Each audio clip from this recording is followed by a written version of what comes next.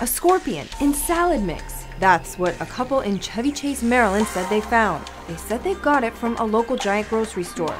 A few days later, when the woman opened the bag to make lunch, she says she couldn't believe what she saw. She put the scorpion in a water bottle and made a video for her husband and sent it to him. The giant ended up pulling the spinach about 6 hours after finding out about the scorpion and getting calls from a local news station.